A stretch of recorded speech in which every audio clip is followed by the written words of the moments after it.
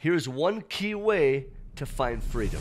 In the summer of 2006, I was sitting in a hot tub with a couple of my buddies and my wrestling coach from Utah Valley University, Greg Williams. We were talking about careers and what desires we had going forward in life. He told me a lesson that I'll never forget. He said, "Ben, what's your why behind living?" I told him that my why is freedom. I love making choices and I love being flexible in my life. He said, "Ben, make sure in your career, in whatever opportunities you choose, to select opportunities that don't require you to be there, that don't require you to push the buttons, stand in a line, or be the manual labor." As I've put that into practice, whether it's through real estate investing or other entrepreneurial ventures that I've done, I've learned that if your why is freedom, like it is for me, make sure you're investing in areas that don't require you to be there physically.